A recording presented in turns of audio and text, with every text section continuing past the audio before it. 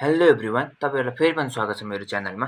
आज हामी क्लास 11 को भेक्टर साइन्स कलर्समा रहेको प्यारालेलोग्राम ल अफ भेक्टर एडिसन पढ्न गइरहेका छौं। यो चाहिँ पार्ट 2 हो।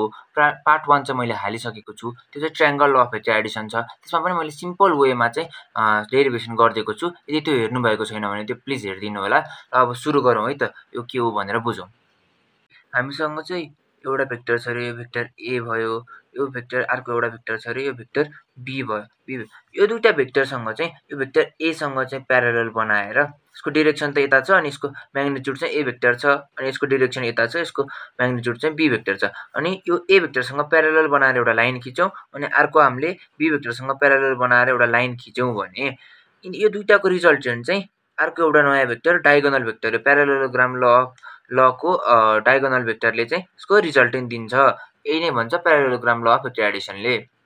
अब चाहिँ सिम्पल वेमा यसको कन्स्ट्रक्सन हेरौँ है त। हामीसँग ओए भेक्टर छ एउटा जसको म्याग्निट्युड पी छ, ओसी भेक्टर छ जसको म्याग्निट्युड क्यू छ भने यसको रिजल्टेन्ट भेक्टर भनेको ए भेक्टर र बी भेक्टरले दिने भयो, यसको म्याग्निट्युडले दिने भयो। अब यस्तो सपोज गरौँ कि यो ओबी भन्ने रिजल्टेन्ट भेक्टर जुन छ नि त्यो चाहिँ ओए भेक्टरसँग चाहिँ बीटा एंगल बनाएको छ अरे, अनि ओसी भेक्टरले चाहिँ ओए भेक्टरसँग चाहिँ थीटा एंगल बनाएको छ अरे भनेर सपोज गरौँ। भनेपछि सीओ र बीए त प्यारलल छन् नि त, भनेपछि यो यहाँ पनि त थीटा हुने भयो नि। यसले योसँग बनाएको एंगल र यसले योसँग बनाएको एंगल त थीटा नै हुने भयो। अनि यहाँ त राइट एंगल छ, हामीले यो कन्स्ट्रक्सन गरेको हो पछि हैन, यसको रिजल्टेन्टको म्याग्निट्युड निकाल्नको लागि। भनेपछि यो भनेको हाम्रो के हुने भयो, यो भनेको क्यू cos थीटा हुने भयो, यो भनेको क्यू sin थीटा हुने भयो। यहाँ पनि कतिजना कन्फ्युज भइरहेको हुन्छ है। यो थीटा जता छ त्यसलाई cos थीटा मान्दिने थीटाको बेसतिर, अनि थीटा भन्दा अपोजिट भएकोलाई क्यू sin थीटा मान्दिने। क्यू कसरी भयो भन्दाखेरि यो क्यू भनेको त यसको हामीले यहाँ म्याग्निट्युड लिएको छौं, यो क्यू। त्यही भएर क्यू sin थीटा र क्यू cos थीटा हुने भयो। यसको कन्सेप्ट पनि क्लियर भइहाल्यो।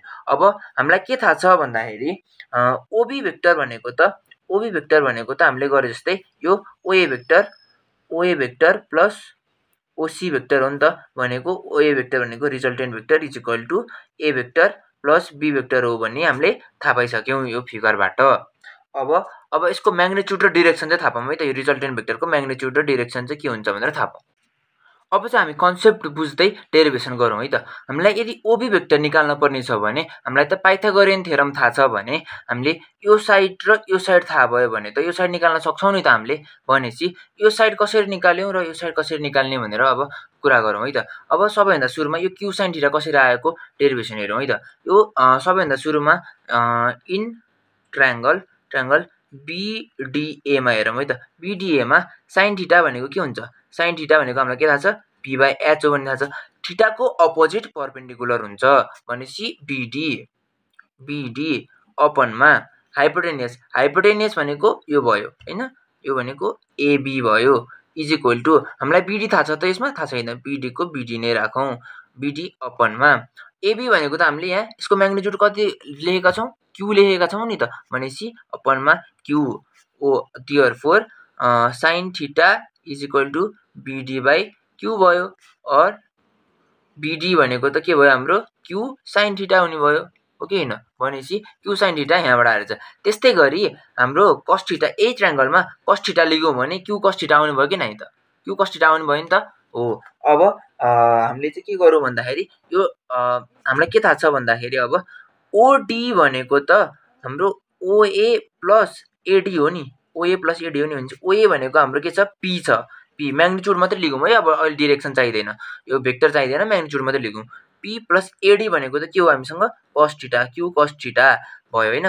भनेपछि अब यो बीओडी ट्रायंगलमा चाहिँ हामीले पाइथागोरियन थ्योरम लगाइदियौँ है त। पाइथागोरियन थ्योरम लगाउँदाखेरि के हुने भयो, ओबी is equal to root under हामीलाई थाहा छ नि हैन, h is equal to p square plus b square. भनेपछि क्यू sin थीटा को whole square plus p plus Q cos theta को होल स्क्वायर हुने भयो है, यसरी होल स्क्वायर हुने भयो। अब इज इक्वल टु यो भनेको त r हो हैन, r रिजल्टेन्ट हो। अनि यो भनेको Q square sin square theta हुने भयो प्लस यो a प्लस b को फर्मुलामा जाने भयो नि त। भनेपछि p square plus 2p dot Q cos theta plus अनि cos q cos थीटा को होल स्क्वायर भनेको q square cos square theta हुने भयो। हाम्रो अघि ए आथ्यो नि त, लास्टको एक्सप्रेसन ए आथ्यो भनेपछि अब यहाँबाट हेरौँ है त, resultant vector is equal to हामीले के गरौँ भन्दाखेरि यो र योबाट हैन q स्क्वायर कमन लेख्दिउँ न त, के हुँदो रहेछ हेरौँ है त, p square plus 2pq cos theta plus q square common लिग्यौँ भने त हामीले sin square theta plus cos square theta हुँदो रहेछ, cos स्क्वायर थीटा हुँदो रहेछ। यो भनेको त हाम्रो के हो 1 हो नि त, यति भनेको त, भनेपछि यो भनेको हाम्रो अब के हुने भयो, p square plus 2pq cos theta plus q square हुने भयो। देयरफोर रिजल्टेन्टको म्याग्निट्युड भनेको कति हुने भयो भन्दाखेरि p square plus q square plus 2pq cos theta हुने भयो। अब हामीले चाहिँ एंगल पनि निकालौँ है त। अब मैले फिगर फेरि यहाँ बनाइसकेँ हैन। अब यो रिजल्टेन्ट भेक्टर चाहिँ कति एंगलमा चाहिँ इन्क्लाइन्ड छ भनेर हामीले बनाउनु पर्यो, हामीले थाहा पाउनु पर्यो भनेपछि अब हामीले के गरौँ भन्दाखेरि यो ट्रायंगल छ नि, यो ट्रायंगल BOD मा इन ट्रायंगल BDO गरौँ है, BDO tan beta is equal to हामीलाई के थाहा छ, tan थीटा को फर्मुला, tan बीटा को फर्मुला भनेको त p by b हो। यसमा p यहाँ बीटा छ भने चाहिँ p भनेको यो हुने भयो, BD अपनमा बेस भनेको यो हुने भयो OD, अनि BD भनेको कति छ, q sin थीटा छ अपनमा यो भनेको p plus q cos theta छ। So therefore beta is equal to tan inverse q sin theta अपनमा p plus q cos theta हुने भयो। अब यसमा पनि तीनवटा केसेस छ है, त्यो तीनवटा केसेसको कुरा पनि गरौँ है त। जब चाहिँ यो भेक्टरहरु छन्, यो भेक्टरहरु दुईटा चाहिँ सेम डाइरेक्सनमा जाँदाखेरि के हुन्छ भनेर चाहिँ हामी हेरौँ है त। केसेसमा हेरौँ हैन। फर्स्ट नम्बरमा दुईटा भेक्टरहरु सेम डाइरेक्सन भनेको फर एक्जाम्पल यो भेक्टर पनि ए डाइरेक्सनमा गएको छ, यो भेक्टर पनि ए डाइरेक्सनमा गयो, बी भेक्टर पनि यहाँ माथि फिगरबाट पनि हेर्न सक्छौँ हामी। यो भेक्टर हाम्रो ए थियो, यो बी थियो नि, अनि यो दुईटा भेक्टरहरु चाहिँ एउटै डाइरेक्सनमा गयो भने यिनीहरु बीचको एंगल त कति हुने भयो, 0 डिग्री हुने भयो नि त। प्यारलल लाइनको एंगल त 0 डिग्री हुन्छ भनेपछि यिनीहरुको रिजल्टेन्टको फर्मुला हामीसँग के छ भन्दाखेरि p square plus q square plus 2pq cos theta हो नि त, cos थीटा हो, थीटाको ठाउँमा त 0 राख्दियौ। अब रिजल्टेन्ट कति हुने भयो भनेर भन्दाखेरि p square plus q square plus 2pq cos theta हुने भयो भनेपछि is equal to root under, हामीलाई के थाहा छ यो यसमा 0 डिग्री राख्दियौँ है, 0 डिग्री भनेपछि p square plus q square plus 2pq हुने भयो नि त। यहाँ त cos 0 डिग्री भनेको त 1 हो, इज इक्वल टु यो भनेको त हेर्नु त फर्मुलामा गयो नि, p प्लस q को होल स्क्वायरमा गयो भनेपछि यो भनेको p प्लस q हुने भयो स्क्वायर र रुट काटेर, p प्लस q चाहिँ यसको रिजल्टेन्ट यति मात्रै हुँदो रहेछ यदि यिनीहरु सेम डाइरेक्सनमा छन् भने। अनि यिनीहरुको एंगल चाहिँ कति हुन्छ त, एंगल भनेको हामीलाई के थाहा छ, tan inverse q sin theta अपनमा p plus q cos theta हो नि त भनेपछि is equal to tan inverse q sin theta भनेको sin 0 degree अपनमा p plus q cos 0 degree is equal to tan inverse q sin 0 भनेको त into 0 नै भयो अपनमा p plus q cos 0 degree भनेको 1 हुन्छ is equal to something by 0 भनेको के हुन्छ, हाम्रो 0 नै हुन्छ भनेपछि tan इन्भर्स 0 भनेको 0 डिग्री नै हुन्छ। हाम्रो एन्सर यति भयो।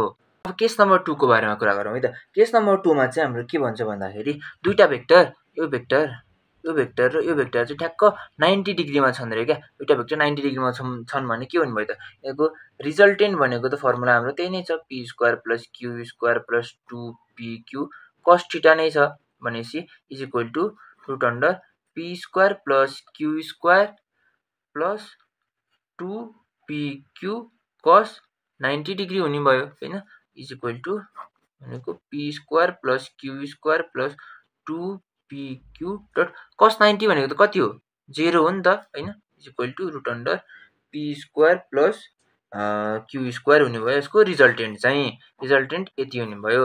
अब बीटा, यसको बीटा एंगल भनेको हामीलाई के थाहा छ, tan inverse q sin theta by p plus q cos theta हो इज इक्वल टु यो भनेको tan inverse q sin 90 degree अपनमा p plus q cos 90 degree हुने भयो is equal to tan inverse q sin 90 भनेको त कति हो sin 90 भनेको 1 हो अपनमा p प्लस q cos 90 भनेको त 0 हो भनेपछि tan inverse q by p हुँदो रहेछ यसको एंगल चाहिँ यदि सँगै भयो भने 90 को भ्यालु हाल्यौं cos 90 को भ्यालु हाल्यौं अनि यो भनेको q बाई p आयो। अब केस 3 मा चाहिँ के छ अरे भन्दाखेरि यो भेक्टर यतातिर गइरहेको छ अरे हैन अनि फेरि अर्को भेक्टर चाहिँ यतातिर भनेपछि यिनीहरु बीचको एंगल त कति हुने भयो 180 डिग्री हुने भयो नि त हैन यो भेक्टर यतातिर मुभ गराछ यो भने चाहिँ अपोजिट डाइरेक्सनमा भयो नि 180 हुने भयो क्या जस्तै